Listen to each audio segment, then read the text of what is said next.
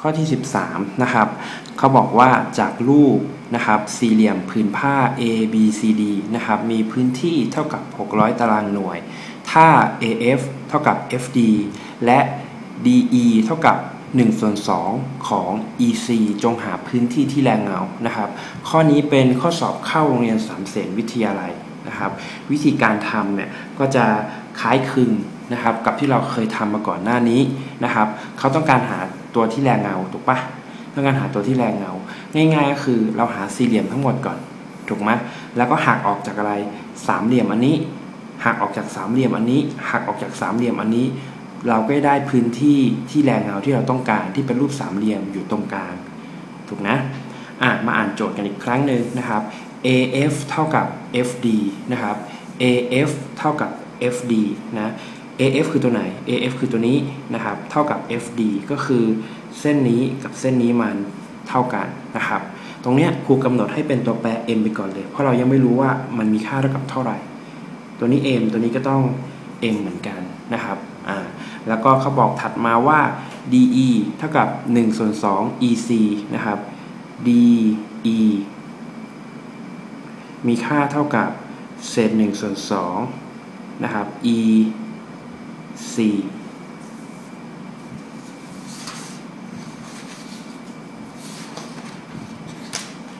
โอเคนะครับตรงนี้นะครับเหมือนที่ครูเคยบอกเอาไว้นะครับครูไม่ค่อยชอบเศษส่วนสักเท่าไหร่นะครับครูโยนเลข2เนี่ยขึ้นมาข้างบนโดยโยนมาทำอะไรโยนมาคูณใช่ไหมโยนมาคูณก็จะกลายเป็น2 DE นะครับเท่ากับ EC โอเคนะครูลองสมมุตินะครับดูจากรูปนี้เลยนะ DE นะ DE ครูลองสมมุติให้มันกลายเป็น n ละกันนะครับครูให้มันเป็น n นะ EC จะเป็นเท่าไหร่นักเรียนลองสังเกตนะถ้าเกิดครูเอา2เนี่ยเมื่อกี้ครูสมมุติ DE เป็น n ถูกป่ะคูณกับ n นะครับมันก็จะมีค่าเป็นเท่าไหร่ 2n ซึ่งมันก็เท่ากับอะไรซึ่งมันก็เท่ากับ EC นะครับแสดงว่า EC ตรงนี้มีค่าเป็น 2n โอเคได้ออกมาแล้วนะครับได้ออกมาแล้วนะครูเขียนภาพรวมของรูปสักนิดนึงนะครับครูเขียนภาพรวมของรูปสักนิดนึง AD เนี่ยนักเรียนอันนี้คือ n อันนี้คือ n ถูกป่ะถ้าเกิดครูจะหาความยาวทั้งหมดนะครับความยาวมันต้องเป็นเท่าไหร่ 1n บวก 1n จะเป็น 2m โทษทีนะ 1m บวก 1m จะเป็น 2m นะครับตัวนี้นะครับตามแนวนอนตรงนี้บ้างนี่ 1n นะครับบวก 2n ก็จะกลายเป็น 3n โอเคครูเขียนแบบนี้นะครับภาพรวมของมันครูเขียนอีกนิดหนึ่งนะครับครูตั้งชื่อให้มันนะตรงนี้คือสามเหลี่ยมรูปที่1อันนี้คือสามเหลี่ยมรูปที่2และสุดท้ายอันนี้คือสามเหลี่ยมรูปที่3ครูตั้งชื่อแล้วนะมาดูภาพรวมกันนะครับภาพรวมครูต้องการหาพื้นที่นะครับต้องการหาพื้นที่ของสามเหลี่ยมที่แรงเงานะครับของสามเหลี่ยมที่แรงเงาโอเคก็จะได้เท่ากับเท่าไหร่นักเรียนก็ได้เท่ากับสี่เหลี่ยมรูปใหญ่ใช่ไหม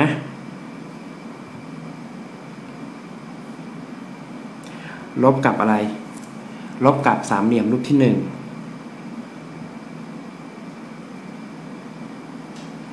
แล้วก็ลบกับเท่าไหร่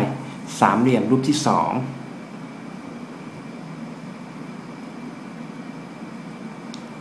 แล้วก็สุดท้ายนะครับรูปที่3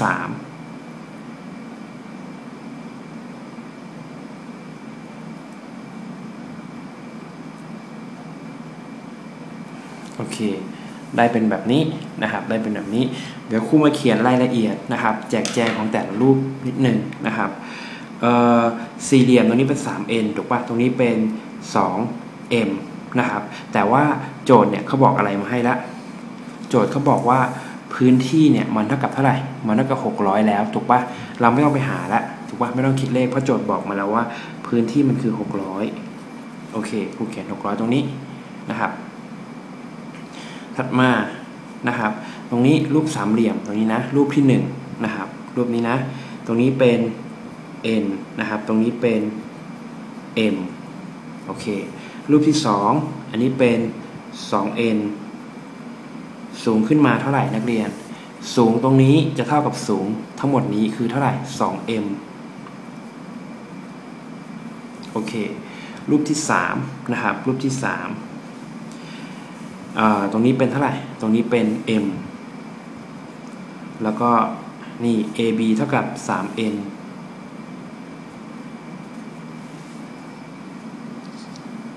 โอเคนะมาลองคิดเลขกันดูนะครับหาพื้นที่ที่แรงเงานะครับหาพื้นที่ที่แรงเงา600ครูเขียนไว้เลยนะครับพื้นที่ของสี่เหลี่ยมคือ600ลบกับเศษ1/2คูณฐานคูณสูงฐานคือ n คูณกับอะไรสูงคือ m โอเคนะลบกับอะไรเศษ1/2เหมือนกันรูปที่2นะคูณฐานคือ 2n นะครับสูงคือเท่าไหร่สูงคือ 2m นี่เป็นแบบนี้ลบกับรูปที่3เศษ1/2คูณฐานกูให้ตรงนี้เป็นฐานแล้วกันนะ 3n คูณสูงคือ m โอเคได้มาเป็นแบบนี้นะครับเราลองมาจัดรูปให้ดูดีกว่าเดิมนิดนึง600ยังคงไว้เหมือนเดิมนะครับลบกับเศษ1/2 m คูณ n นะครับครูเขียนแบบนี้แล้วกันนะ n คูณ m แบบนี้นะเขียนติดกันอย่างนี้กับอย่างนี้ความหมายเดียวกันเลยนะถ้านักเรียนเจอที่ไหนให้นักเรียนเข้าใจเลยว่ามีตัวคูณหรือไม่มีตัวคูณก็ได้นะครับถ้าเป็นตัวอักษรนะครับลบกับอะไรลบกับเศษ1/2นะครับนักเรียนดูตรงนี้นะนี่2กับ2เป็นตัวเลขเหมือนกันถูกป่ะคูณกันเป็นเท่าไหร่คูณกันเป็น4คูณกันเป็น4 m คูณ n นะครับจะเขียนจุดก็ได้ครูเขียนจุดดีกว่าจะได้ไม่ให้มันติดกันจุดอย่างนี้คือเครื่องหมายคูณครูจุดตัวนี้เพิ่มขึ้นไปนะครับเป็นเครื่องหมายคูณเหมือนกันนะครับลบกับอะไรลบกับเศษ1/2นะครับตัวเลขคืออะไร3ตัวเลขคือ1นะครับ3คูณ1กลายเป็น3แล้วก็เอาตัวแปรคูณกันก็คือ n คูณกับ m โอเคนักเรียนสังเกตนะข้อนี้มันติดตัวแปร n คูณกับ m ถูกป่ะเดี๋ยวเราจะหากันว่าเจ้า n คูณกับ m เนี่ยมันมีค่าเท่ากับเท่าไหร่นะครับมันมีค่าเท่ากับเท่าไหร่นะครูขอใช้พื้นที่ตรงนี้ละกันนะครับที่เหลือตรงนี้นะอาจจะเขียนตัวเล็กๆหน่อย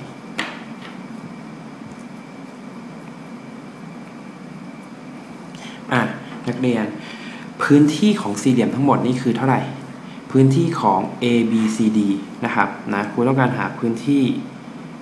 นะครูเขียนพื้นที่สี่เหลี่ยมแบบนี้ละกันโจทย์กำหนดมาคือเท่าไหร่นะคือ800ทับไม่ใช่800 600นะครับโจทย์กำหนดมาเป็น600พื้นที่ของมันก็คือกว้างคูณยาวนะครับกว้างเท่าไหร่กว้าง 3n นะยาว 2m นะครับครูก็เขียนว่า 3n คูณกับเท่าไหร่คูณกับ 2m จะมีค่าเท่ากับ600โอเคนี่เหมือนเดิมนี่ตัวเลขนะอันนี้ตัวเลขคูณกันเป็นเท่าไหร่คูณกันเป็น6ถูกป่ะและตรงนี้ก็คือ n คูณกับอะไรคูณกับ m ครูย้าย6ลงไปทำอะไรย้าย6ลงไปหารถูกป่ะก็ได้ n คูณกับ m เท่ากับ600หารด้วยอะไรหารด้วย6ฉะนั้นนะครับ n คูณกับ m ก็เลยมีค่าเป็น100นะครับก็เลยมีค่าเป็น100นะตัวนี้นะได้100นะ n คูณกับ m นักเรียนดูซิคือสิ่งที่เรากำลังจะหาอยู่ใช่ป่ะหามาแทนค่าแสดงว่า n คูณกับ m จะมีค่าเป็น100ครูแทนค่าลงไปเลยนะครับ600นะครับลบกับเท่าไหร่ตรงนี้เป็น100ก็คือ100ส่วนด้วยอะไรส่วนด้วย2ลบกับนะครับอันนี้ครูขอตัดนิดนึงนะครับ2 1 2 2 2 4มันจะกลายเป็น 2ถูกไหม n คูณกับ m เป็น100เขียนไปนะครับลบกับตัวนี้3ส่วน2 n คูณกับ m เป็น100เหมือนกันโอเคได้เป็นแบบนี้นะครับเรามาลองตัดทอนตัวเลขกันดูนิดนึง2 1 2 2 2 5 10นะครับข้างบนเลยเป็น50โอเคนะตัวข้างหลังตัดได้อันนี้2 1 2 2 5 10มันคือ150ถูกป่ะมาเขียนตัวเลขข้างล่างอีกบรรทัดหนึ่ง600นะครับตัวนี้เหลือ50ใช่ไหมลบกับ50เลยนะครับ2คูณ100กลายเป็น200นี่เป็นแบบนี้ลบกับนะครับตัวนี้เหลือเท่าไหร่เนี่ยเหลือ50ถูกป่ะคูณกับ3เป็น150โอเคได้ออกมาแล้วนะครับเป็นแบบนี้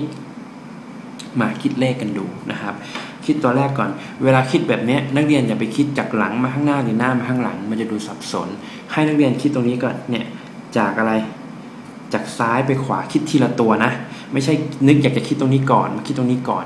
บางครั้งอาจจะทำได้และไม่ผิดนะแต่เพื่อความไม่สับสนป้องกันความงงเนี่ยคิดจากข้างหน้ามาข้างหลังเนี่ยจะป้องกันความงงได้ค่อนข้างดีนะครับ600ลบ50เป็นเท่าไหร่เป็น550อันนี้ง่ายมากเลยนะครับถัดจากนั้น550นะครับลบอีก200นะครับเป็นเท่าไหร่เอ่ยเป็น350ใช่ไหม350ลบตัวสุดท้ายนะครับก็คือลบกับ150นะครับเป็นเท่าไหร่ถ้าสุดท้ายแล้วนะครับก็จะมีค่าเป็น200นะครับโอเค200นี่คืออะไร200นี่คือพื้นที่ที่แรงเงาใช่ไหมพื้นที่ที่แรงเงาหน่วยเป็นตารางหน่วยครูเขียนตรนแบบนี้